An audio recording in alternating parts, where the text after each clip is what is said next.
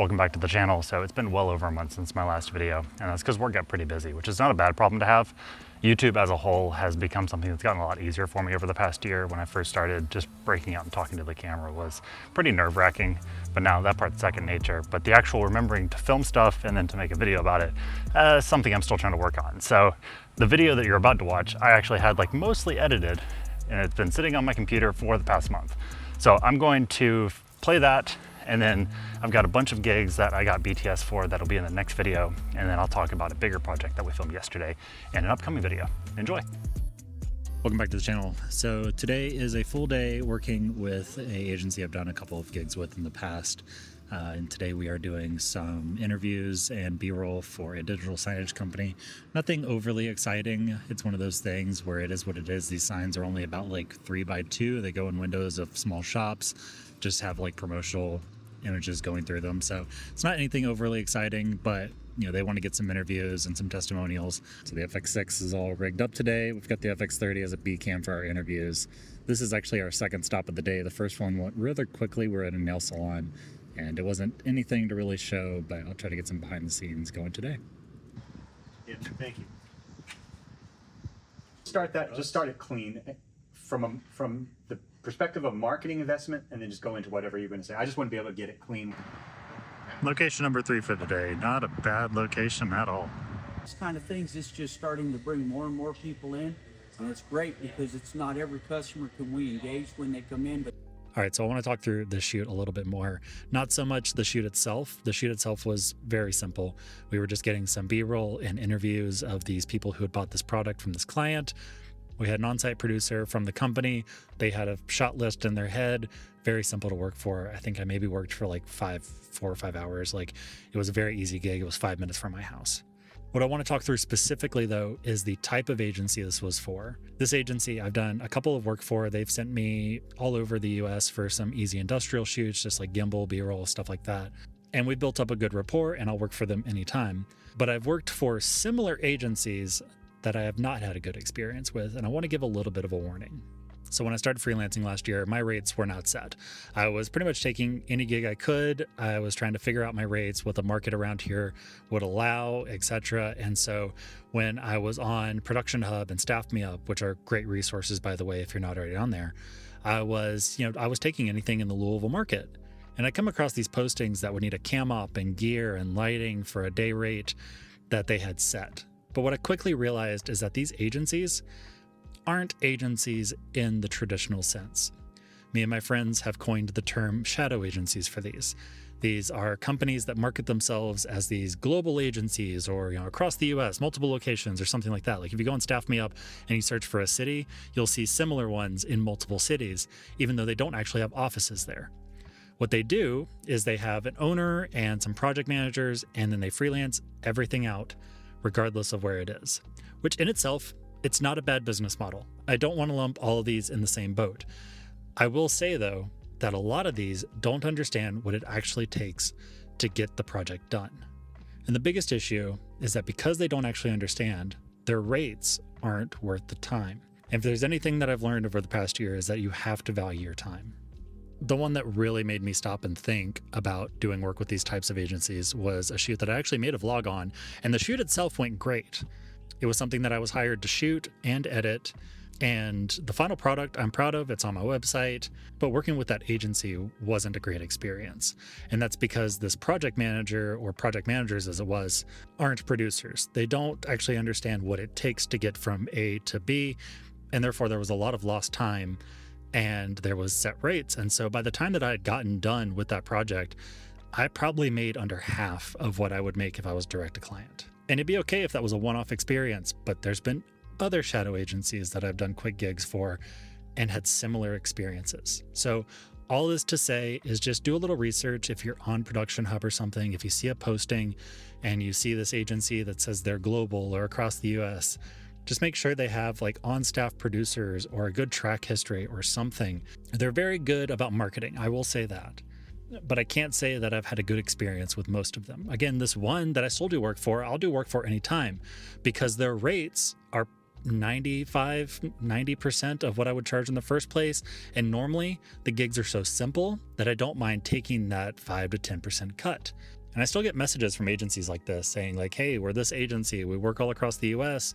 We'd love to, hire you out for our clients in this market. And when I email them back, okay, send me your rate list, I get this message back that says, yeah, sure, here. And it's $300 for the day, $200 for gear. And for me, that's not worth it. And that's an interesting place to be where, yeah, $500 is better than no dollars, but it's also just not worth my time.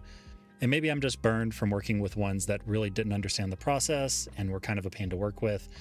But now I just won't do work for most of those. And again, I don't want to lump all of these together. There are ones that do understand, that do have good business models. This one that I still do work for is one of those. Just do your research on these types of agencies. If you come across a posting like this, maybe it's worth it for you. For me, most of the time it's not. All right, all that done, let's go do a quick errand.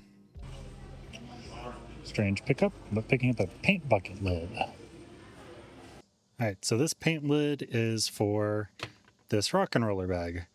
This goes on the side of my rock and roller. I love my rock and roller. I am looking at maybe getting a bigger cart.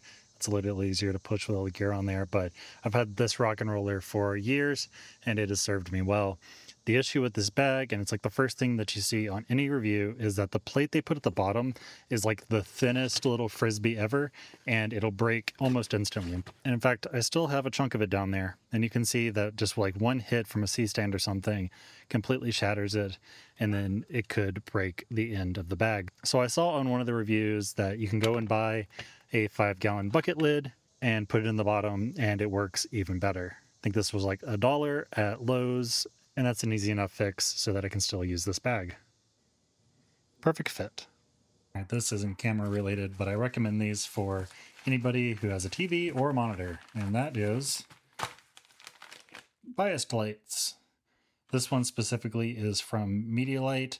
They are a great company. They work with Finder Scientific and things like that. But this is essentially just a high CRI LED strip that you can put on the back of your monitor or TV. And this helps with your perceived contrast and color visibility of the screen that it's attached to. And there it is. All right, so we're packing up for a couple day shoot in North Carolina that we'll be heading up for tomorrow. So this will be with the red Komodo. This is just what we shot the first part of this with, and I'm not going to change it, although I do love the image out of this. But the fun thing is that this shoot is for social, so I have this rigged up sideways. And so this will be on the tripod, shooting vertical, being able to utilize the full 6K resolution, but in the aspect ratio that it's going to be delivered in. Got two handles on the side for a little push-pull, and then I'll be rigging up the small HD Cine 7 like this to go along with it. A couple of small V-Lock batteries. I've got a bigger one too. And our TC1s for timecode. We'll be running timecode on this, and then on the F6 that I'll show here in a little bit. My buddy Austin's coming with me. He'll be running sound alongside just general assistant. And so he'll be getting all of our sound for this project. Got our filters and our map box. This is just some extra batteries here. And then the nanonucleus is up here, although I don't know if I'll actually be using it. The last shoot that we did this, I ended up not using it for the most of the time. Been looking for a big softbox and found this newer one on Amazon. I don't remember the exact size, but it's pretty large, and the filtration on it's actually really nice, and I like the locking mechanism. The one that I had been using for the longest time broke, and the locking mechanism on it sucked to begin with. So this has been good for the past two shoots that I've used it on. And for the price, it was kind of hard to beat. Got our Flowtech legs in the bag there, bringing the Nanlite 200 and 500 B2 for our interviews, although I'll probably only use the 500, the 200s just in case we're in a small location. Got the boards for the rock and roller, and then this has all of our audio and power in it. So in here we have the MKH50. Love this mic, been using it for the past like 6 months or so, and for the price, I think it might be one of the best interior shotgun mics that you can buy. Some 25-foot rollable stingers, XLR cables, C-stand accessories, the F6, and then we have our deity slate, mostly because it looks cool and clients love it. I'm not gonna lie, that's half the reason that I picked it up. Sometimes perception is everything. This will be our audio for the interviews. So this is the Deity Theo set. This is 2 mics, and then I also have the PR2 in here that I talked about in the last video. I know we're going to be doing some walk and talk, and I don't know what the situation is going to be with RF, so we might actually end up using this on this shoot. And then this one has all of our lavaliers in it. Alongside the mics in here, we've got some medical tape, alongside some moleskin and some stickies and stuff like that. So multiple different ways to lav them up depending on what they're wearing. Hopefully I can just use the bumblebee and some medical tape or maybe make a moleskin sandwich. In addition to the audio, we've got this K-Tech arm with the right angle adapter. I love having that right angle adapter. Once you put it up on a C-stand, being able to just have that drop straight down makes cable management very easy. So that's mostly everything that we're taking. I'm gonna actually try to take as little of this as possible into the facility, mostly just because we don't know where we're gonna be. And last time we rigged all this up on the rock and roller and ended up having to carry it around for way too long. So just trying to save our backs on that. All right, thanks, Past Josh. For some reason, I didn't record an outro back then. So here's my outro now. I'm gonna wrap this video up. Till the next video.